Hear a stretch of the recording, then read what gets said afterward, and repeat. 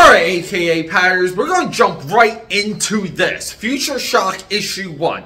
Jace Fox. Future Shock, Jace Fox. Batman, the African-American Batman, is here. Let's go.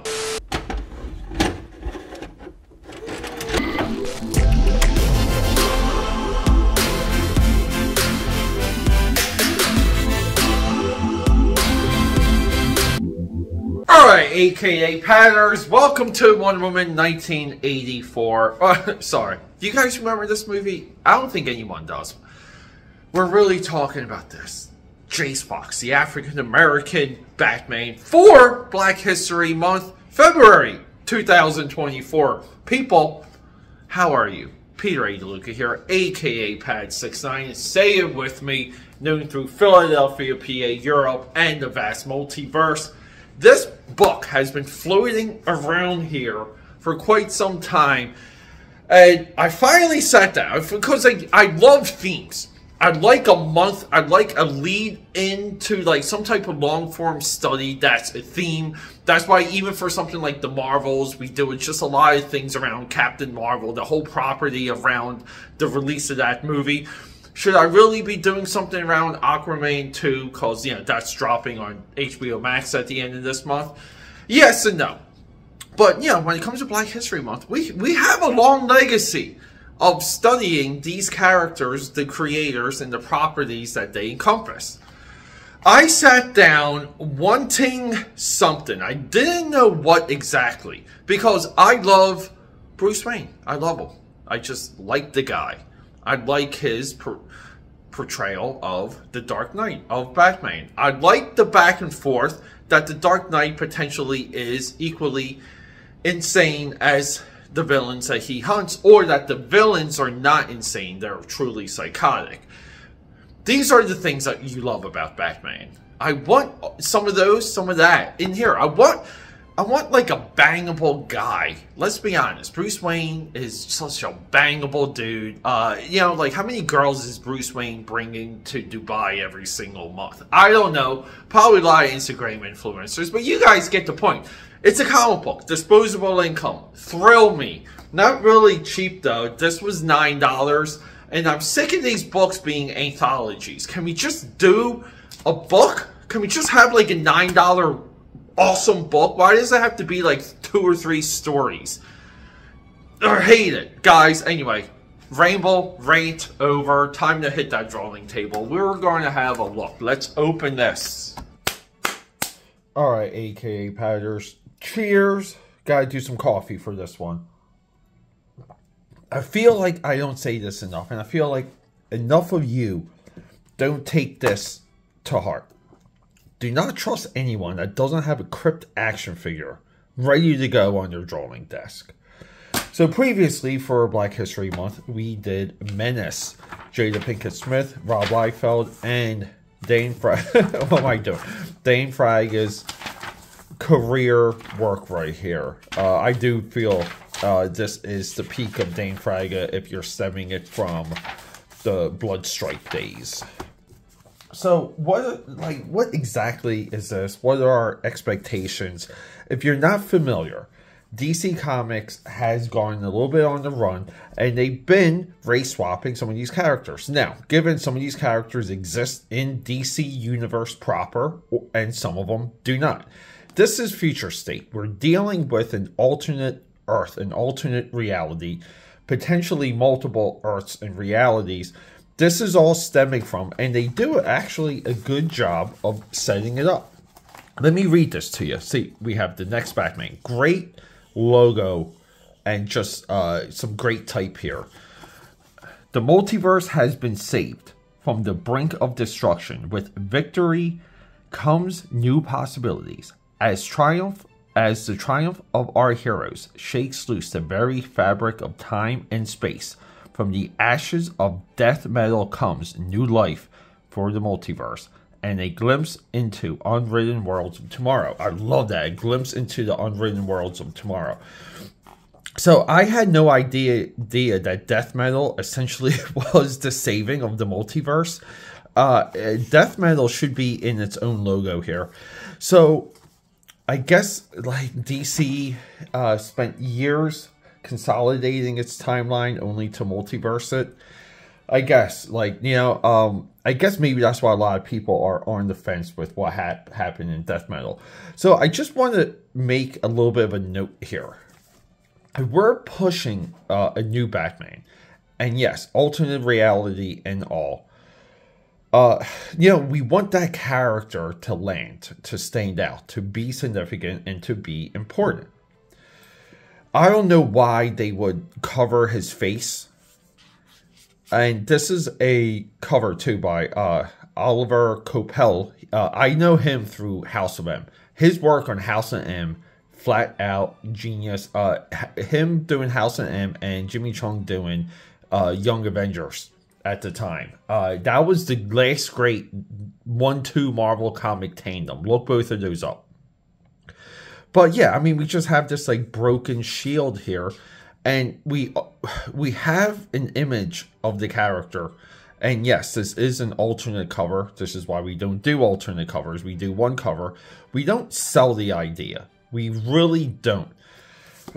Price tag is $9. It's tagged here to variant cover. So we get into, a criminal being chased down the street. He has some sick weapons, but the guy's wearing a mask, and he's essentially narrating, or someone's narrating. We don't know if it's him or not, but the masks are outlawed. You can't do them. Artwork wise, yeah, I mean, this is, I would say, for like an alternate Batman and Ultimate, like, I would not want this style of artwork in Detective Comics or Batman proper. I think for alternate, it works. I do like the orange highlight here. These orange pops work because we have a palette of orange and blue complementary. But then we get the guy. The most things, and the more they change, the more they stay the same. And we have Batman here. Great action sequence we are selling. I like the purple background. I like the fuchsia pink background. I like the red background for the death blow. This guy is in trouble. This is what we want from the Dark Knight. But then the cops show up. And essentially Batman's got to let the guy go. He's got to steal his mask. So this whole thing was the Dark Knight saving this dude because he's wearing a mask. And we find out that you can't wear a mask. And you get thrown into jail. You go into the brig. And, the cops, which is somewhat of a running theme in this issue, the cops don't even want to report that they saw the Batman. Kind of cool. So it just sets up some of a totalitarian city, a totalitarian world. And they are, you cannot disguise your face. You cannot hide your face. Great city shots here. And look, so this is what I call like a sneak. There's side note, there's too many animatics in these short pages here. This is a sneaky one because we do have, like, you can see the skyline and runs right into these two panels. So he just leaps down, does a Batman move. And then this is where we get lost because we're at the Fox residence. This girl's working for the ACLU. She's trying to get some legal paperwork in order. She's like, Jace, what are you doing? He's like, yeah. He's like, a little beat up from last night. Mom blames what happened to Tam on the mask. The ones who are bad and the ones who think they're good. And every day, working to justify the peacekeeping, Mom's just getting colder. So, yeah, so his mom's just trying to do what he's doing legally. So, we get no introduction. See, the problem with this page, we set up, at least we established this guy is the Dark Knight. At least we set up the guy is anti-totalitarian. We set up that he's on his own and he's changing the world in incremental portions against the system. He's fighting the system. This is everything we want in the Dark Knight. But also what we want a balanced alter ego. And we get no idea. She doesn't even call him by Jace. Like, we don't know his name. Like, if we're 5 or 6 pages in, and we don't know his name. And it's not like a mystery or anything. This is potentially one of the worst pages I've seen in an introduction story in a long time. This page needs information. But we get somewhat of another animatic, but not really. Yeah, like here, like kind of like animatic, right? But we get the Bane gang. They get 2 thugs. They have to go cap someone. So they go out to go, you know, and his these 2 are brothers, and one brother's like, "What are you doing?" And one brother's like, "I got it handled." And this dude's like, "We got a mask for you." So that's cool. I like this, by the way. I always like that in the Batman animated series that they open up Bane's mouth. I remember that being very much of a hot topic back in the day. Yeah, and then we get like some more backstory. Jace like shows up. Like his sister, his brother, they go back and forth. And we just find out that there's just, you know, like unfinished business within the family, like so to speak. We get this cop talking, again, another animatic. People, I like animatics, maybe like 1 per story. When we're constantly doing and using animatics, this is a little bit less of one. This is, all right. What happens is it just takes us out of the story because we need shot rotations. We need different things highlighted. We actually sometimes need close-up of the people's faces so we know what they're doing.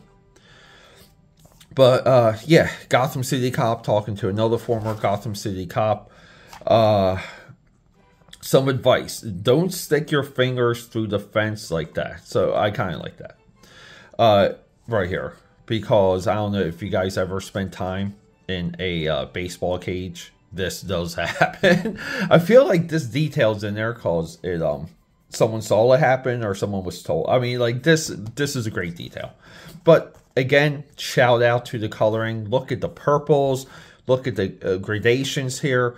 This is cool. I like that the background kind of looks, you know, we have the fence, right? We have the chain link fence, but the background looks like it's rendered in brush. Really cool detail. So we get the, here we go. We get the crime of the century. Someone walking. We kind of saw this coming. The kid stops the other kid from shooting. And then at that point, the Dark Knight comes in and we have another great sequence with, you guessed it, an animatic coming up. This panel here. So there's a lot of like Batman Year One in this. There really is. There's a lot of Miller, Daredevil, just with the way how some of the presence of the hero works. But here we go, another animatic. Yeah, I mean, look, great car crash, great sequencing. This the action is done so well here. Look, same as earlier with the purple and fuchsia, right? We had this on page 3. Purple, fuchsia with the death blow. I don't know why that works so freaking well. See, we have dark purple, middle purple, fuchsia purple. This is well intended. This lands very nice. But yeah, and then we get more of the kids, the Bane kids running off. The cops show up. Now, I don't understand, because the masks are bad. And the kids are like, we're in trouble. We're wearing masks. But the cops show up wearing masks. And now Batman, everyone's wearing a mask in this sequence. I'm confused. The Dark Knight saves everyone, pulls them all the way up to the high tower. And then we have, you know, we're done here. So here's my problem. And what do we need to go over? I mean, essentially, it ends the same as the beginning, right? It ends just with another guy walking, but 2 masks showing up. If you bought this, this is not a thin issue, guys. Like, look at this. If you spent $9 for this, you would think the rest of these pages would be the story. And I have to say, like, this kind of moves, it keeps you going. It's not enough of Jace Fox. There's no reason to like Jace Fox. You're not convinced to like Jake Fox. But I guess we should just do it. Like, editing, guys. Let's edit a little bit of the comic here. Because this is what happens right here. This is, you spent $9 and this is the waste. And people, I went through these stories and some of them are like, look, good artwork. Like, we're not knocking the quality of these stories. We are merely making, you get 3 stories in here and you don't know the environment. You don't know the world enough. But if you spend $9 and you're thinking you're getting $9 worth, what a funny joke. And here we go. We're done. We are going to get rid of these pages. We don't need them. We just don't. Okay. This is our comic. This was $9 worth now. And I'm sorry for anyone that participated in these, but it's just not quite there. We don't want that. We want comics. It's like, again, the $9 price tag partially needs to be the story. Everything's there's too many of these anthologies floating around. You spend $9 solid bucks and you just look, you get too many names like Paul Jenkins. Like, you get serious names here, and like, you don't know what to do. You just don't. John Ridley, like, halfway decent job, like, writing. This should have been like the first 3 issues of this story, and think of what you can do for that as a format. You can, when it's all digital, when you're drawing digital, you can do 5 pages a day.